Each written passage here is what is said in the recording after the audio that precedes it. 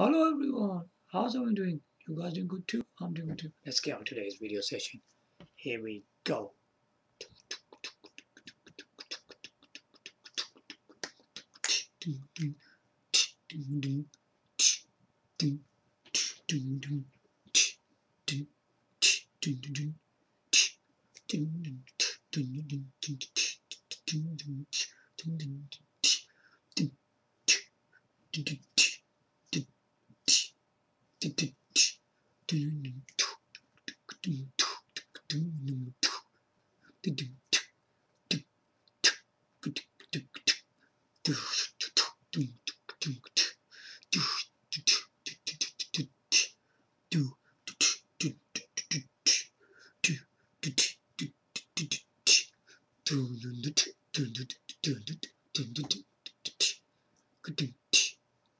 Yeah, how's my rock and music as always? Welcome back on to my video session once again. We are on Fujitsu Stylistic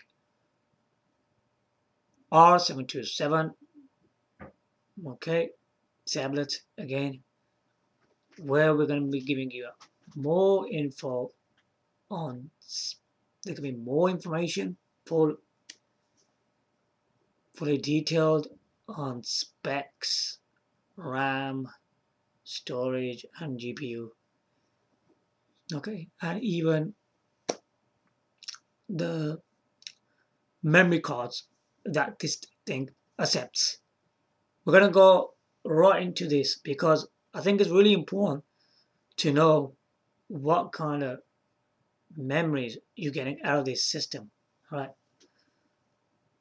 I tell you right now, straight, the memories in this system are just insane. Yeah, it's totally incredible. First of all, when we look at the actual device, right, we know it's a 12.5 screen size, all right, horizontally, the inch, which is a pretty large screen. In my previous video, I mentioned that the system is just capable of doing 1920 times 1080. In fact, that is not correct.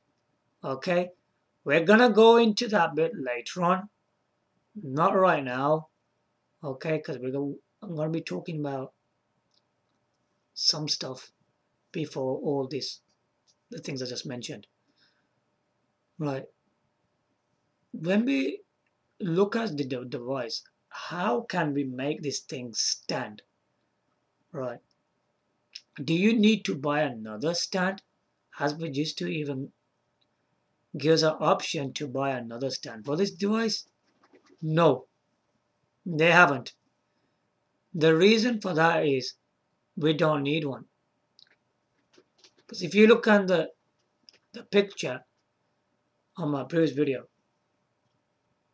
if you look at the rear of it, there is a thing that is inside. So basically you pull it out, right, and it goes down, right, and that becomes the stand on this device. So you don't need to buy an extra stand, nothing at all, man. It's incredible. You just take it out and that's it. That touches the surface and your tablet's at the front. It just stands like that because it's got a stand with it that comes out on the back. It's got a very lot of swivel to it. The stand has, which I already mentioned before, which I'm not going to go into too much into that again. So the swivels are really good. That takes it from tablet to a notebook position, which is a really, really good thing to have, which makes it easier for some. I mean, a notebook, will not be a notebook, I mean like tilting to the, nearly to the ground. That is really good when, so if your device is that high, it goes like that low, right, like that. And your level, right, of the screen, you can write on it. It's very easy to write when it tilts a bit lower. To the maximum, I would say, wherever it tilts to the ground level. With that, you can write like a notepad and draw away, just using like a drawing board. It's really, really good. It's very good. When I mean like a drawing board, right? You've probably seen when you go into classes, they draw on these kind of boards on the walls, don't they? They have a style like that, or they have another drawing board where they have it like stand up. These are all drawing board styles, but it's given you in a slight way by Fujitsu and any other brand who makes these slight kind of devices, which makes it really interesting the way it's made. If you prefer that you don't want to use it on the tabletop to do your writing or your drawings, you can put the stand back inside and then you can put it right in front of your legs and just hold it with one hand, and then with the left hand, whatever hand you have, you can draw away. So it makes it really good. And the other thing is that if you're even outside, um, you want to do some writing, or you're sitting in a park, you see a nice environment and you want to do some drawing on it, and you got like a sunny day, right? It's got an anti-glare screen, all right? It's got an anti-glare screen where the light, the reflections won't spoil your experience, all right? It gets away from that because it's anti-glare. Anti-glare, you know what it means, even in spectacles. So the light doesn't go inside in your eyes. It protects you from it. That's what anti-glare really is. Usually anti-glare in spectacles is for when you're using displays, especially like laptop screens and monitors. Then the person who you're talking to in the opticians, right? He'll advise you, if you're using a lot of screens, to have an anti-glare. Can you see? Anti-glare is made for that, where the light and reflections won't go through it. You can still see the screen. And even with a person who wears spectacles, we can still see even the reflections shining upon our eyes. Hey, anti-glare is a really interesting thing if you're really that kind of person. Yeah.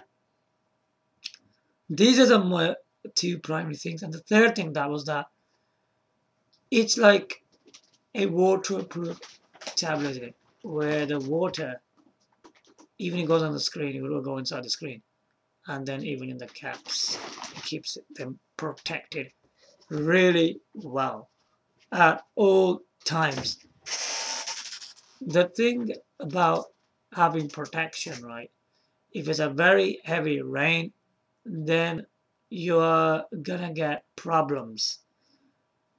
With this device, even on the screen and even is protected by the caps, no water will go through it. And I do say that it's really important to have the protective caps over the tablets, because if you are in these kind of environments that now, I mean, if you look nowadays weather, it's all like rainy day, isn't it? And like which there's loads of snow is coming upon us, and this is the way to protect your device. So anyway, this is some basic information about the device. That it's really good, and it's pretty strong chassis as well. It doesn't break so easily. It was made. It's not one of the tough book style chassis, but it still is a very good casing on it. It's a very strong casing, I would say. So let's get into the system bit more depth into the hardware, and let's see what we make out of it.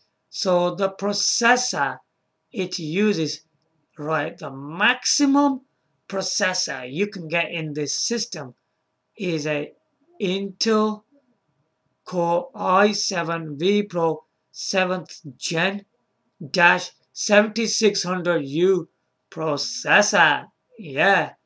Now the numbers telling you, right? 7600U is telling you is a 7th gen. If that number is higher, right, you are into a 8th, ninth, or a 10th gen in the Intel Core i7 processors. Is the 7th gen 7600U a good CPU? Yes, it's a very high performance. It's a very good performer. I've tested it. I couldn't see any problems using the 7th gen. I mean, you don't need to worry about the 8th gen or 9th gen or 10th gen because the 7th gen is good as having an 8th gen. I know the higher the gen, the better the speed is of the CPU, but the 7th gen is pretty good because it is a Intel Core i7 processor. So it's a pretty good one, okay? So don't think it isn't. It is quite good. All right. Uh, Now it uses 2 cores, 4/4 threads, up to 3.4 gigahertz. All right.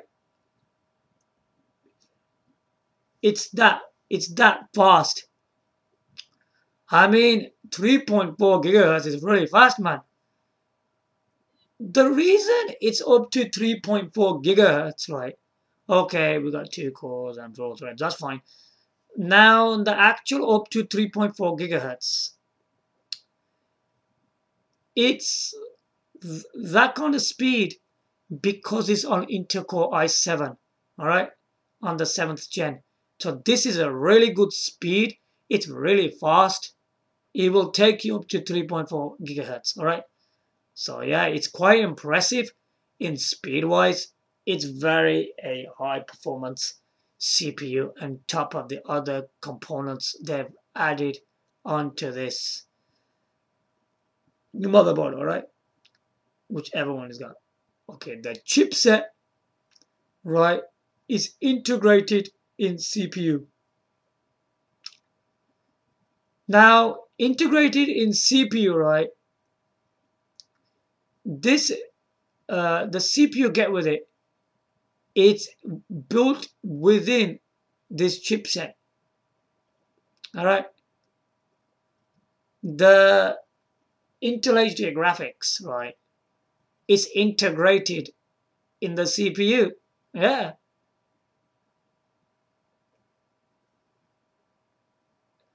Oh, I'm sorry. Not the GPU. It's the chipset. Sorry, it's the chipset which is built into the CPU. All right. The chipset you get on this CPU. This is the GPU you will get. Don't worry, we'll go into that. What GPU? We'll get into that. We're not gonna go into it right now. So we'll go into that a bit later on. Right. RAM. RAM. This is very important because there's various CPUs available on this system. Now you're gonna know all of them. We're gonna mention all of them. The first one is uh, Intel Core i3 7100U processor, and the memory you will get out of that, right, will be 4 GB. All right, you only will get 4 GB out of it. The next one is Intel Core i5 7200U. Okay.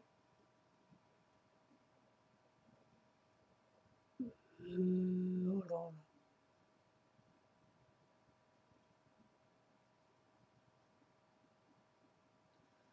Yeah, I think that one is about uh, 8 GB. All right. Okay. Uh, the next one is again Intel Core i5-7300U processor. That also gives you 8 GB. All right. If you have the last one, the latest one in this system, which is a Intel Core i7-7600U processor, you'll get a whopping 16 GB.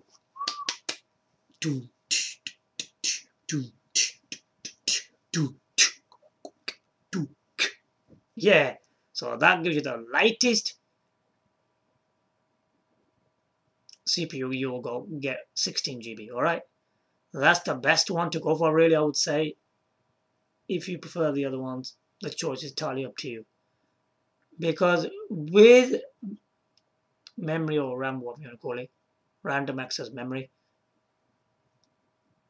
the good thing about that, having more memory, right, it gets shared to the GPU, then your GPU does a good job of it.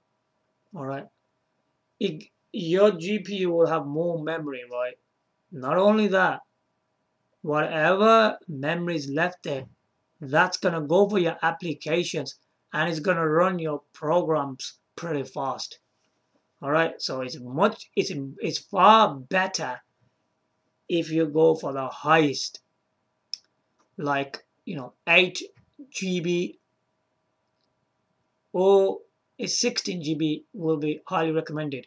All right, so it it is like that. It's far better if you do tend to buy like that. All right. The memory slots, right, it has on this system, it's all the same on all the CPUs, all right? Don't think the different CPU are different. No, is the LP DDR3 1600 MHz. It's the same one for all of the CPUs that's available on this system. So there's no difference there, okay? Graphics. This is really important. This is the part I didn't cover properly previously. Now we're going to cover the graphics part properly. All right. It has a Intel UHD Graphics 620. Mainly nowadays systems, when you're going to buy even the latest systems, they're not going to write Intel HD on it. They're going to write Intel UHD Graphics 620. All right. Basically, the official manufacturer, also the system was released back in 2017. Back in the time, this was called Intel HD Graphics 620. This same GPU, if you get it nowadays, it will be called Intel UHD Graphics 620. It's the same, but where it says HD, they've changed the name to UHD. All right. So basically, this one is, of course, the same one. So this one is also Intel UHD Graphics 620. All right, is the same one. All right, so it's exactly the same one. They just changed the name from 2019 and onwards. So don't get confused. Nothing confusion there. Right, now we know the actual display, right? What I like about this system on screen. I'm gonna be using using the keyboard, or we're going to just use in tablet mode. All right, the tablet mode is that you just use in tablet, and when is a notebook, you're connecting a keyboard, it turns into a laptop PC. It will be a resolution in 1920 times 1080. All right, on screen is that resolution. All right, now we're going to go further within these graphics resolutions. All right, HDMI These are all connectivities to your monitors and television, whatever display you got. All right. For HDMI, you will get a pretty high resolution, 4096 times 2160. What resolution is that? That is a 4K resolution. All right. The next one is a VGA, which is the standard one you get every time on integrated GPUs. Okay, which is the one you always have a built-in on your motherboards. All right, that one is 1920 times 1080, which is a 1080p HD resolution. Okay, again, the same one as your screen. External display.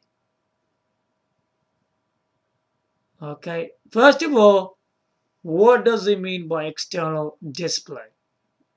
External display means having another screen. All right. If you want to connect another screen to it, right, like a monitor, you're gonna get 4096 times 2300. Sorry,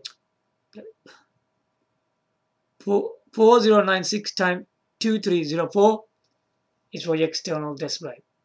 It's like connecting another display on it. All right. I don't really understand that because it's not telling you any connectivity, is it? Because if you look at the other ones, it's telling you which uh, connection port you're using, but this just mentions just external display. All right, so it's some kind of connectivity with the external display. You get that out of it, which is a different one to the other ones. And the final one is a display port, which is supposed to be pretty good. Display port. Just hold on. Yeah, it's a pretty good one. That one is also 4096 times 2304. It's a 4K resolution again. All right, so HDMI, right, and display port and external display, they're all 4K resolutions. So let's quickly go through this again. HDMI 4096 times 2160. External display 4096 times 2304. Display port 4096 times 2304 again. They're all 4K resolutions. The one which isn't a 4K resolution is a VGA, of course. It wouldn't go that high anyway. It's still a HD. VGA is 1920 times 1080, which is a 1080p HD resolution. There you have it. Now let's go on to the memory card slots. Listen really carefully what memory cards you have. All right. It's very important you have the right memory card, the memory you're looking for. All right. Micro SD 2 GB. All right. Micro SD HC 32 GB. Micro SD XC 128 GB. Okay. Now you have speed classes on memory cards. You probably know that. Like they say class 1, 2, 3, 4. And it goes to up to class 10, don't they? But this one goes up to UHS-1. It goes up to that, you know. It's beyond class 10, this is. So if you got all these classes, you can go to UHS-1. Really good. Very, very good indeed. Okay, so it's pretty high. Okay. SIM card slot. Which one is it? It's a micro SIM card. Okay, this is the models which are compatible with this. So make sure you read the part where it says SIM card slot, right? And it has a micro SIM card slot in there to put your micro SIM card. Okay, it accepts 4G forward / LTE. All right, these are the ones you get. So everything is actually clear now. In more depth knowledge for this system. This system is pretty crazy, man. It's very uh, powerful, high performance. On screen is 1080p HD, and with displays like HDMI, DisplayPort, and external display, it gives you 4K resolution. All right, and if again you don't have any of these ports on your monitor, but you still want to connect it to a large screen, you still have the option of connecting it through a VGA port. Okay, so you still have that connection, which is a blue color, whatever color they put it. Usually it's a blue color, isn't it? Yeah. So you can still use that, but that will take you up to only 1080p HD resolution. Still, 1080p HD is a very good standard resolution, and some people don't have these kind of ports, like HDMI and display ports. Some people don't have these kind of monitors. I've seen few people don't have these ports on their monitors. But every monitor will have VGA. Of course it will. Because, every monitor gets connecting from my desktop PC to the monitor. So a primary is always going to have VGA so on there on your monitor, isn't it? So it's a really good thing that Fujitsu had 4 connections for your port for your displays: VGA, HDMI, DisplayPort, and external display. So it gives you 4 of them, which this device is very impressive indeed. All right, very impressive. Then you have choices for your memory, RAM, 4, 8, 16 GB, selection on models. Okay, that it depends on the Intel core you select: i3, i5, i5, i7, because there's 4 of them. All right, by the way, basically there's one called Intel i3, Intel i5. All right, there's another one called Intel i5V Pro, Intel Core i7V Pro.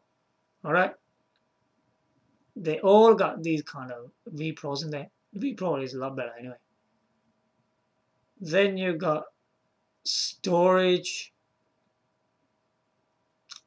128, 256, 512 GB.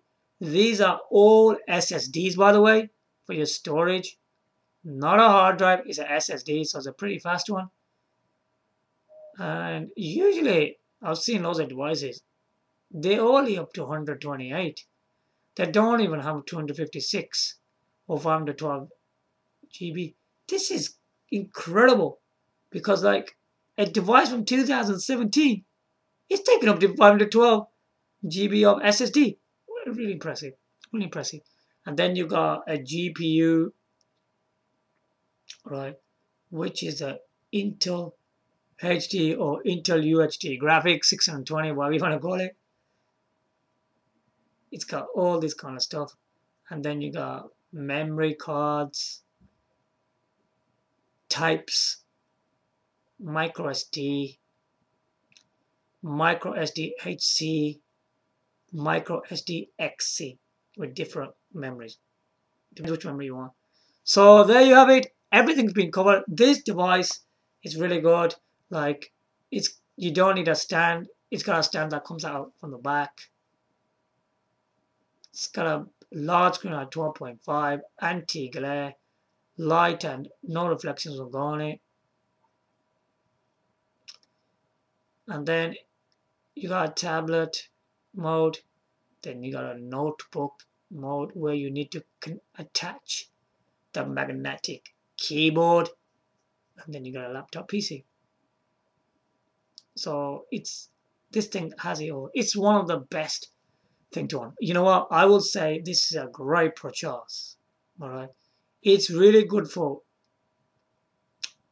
work, web browsing, email, edit documents, writing, drawing, for graphic designers, and even playing PC games. Right, most majority we playing them on non-HD 720p. Some can be accepted at 1080p HD. I doubt that you can play any game on 4K on your displays. So don't try and do that. You do have options of non-HD, 720, 1080p HD. It will able to play some games on 1080p HD. Yeah, you will able to play some. So this device is good for everything, really, isn't it? And it's got good protection from rain on the screen and even from the ports which has caps. This thing has it all, man. It's the greatest thing you can ever buy for mobile desktop experience using the Cradle. All right, with the Cradle, you don't need to use a keyboard because the Cradle has all the ports to turn this thing into a desktop experience. All right, it's really good for that. In our next video, we will be talking about displays such as monitors and televisions. We know it's very suitable on screen, right, on the display, right, where it's good to use it on a 1080p HD resolution. But how does it fare on monitors and television screens? With 1080p HD and 4K resolutions on larger displays, monitors and televisions. So I hope this has been very informative for you today. It's been pretty interesting. We're giving you depth knowledge, full information about this device from top to bottom now. You have no issues. It's all been covered by me. So there you have it. I hope you guys like my video session today. And it's giving you good knowledge on this device from the tablet to the keyboard and to the larger displays, including monitors and televisions. Give me a like, comment, subscribe. Thanks for watching. Bye for now.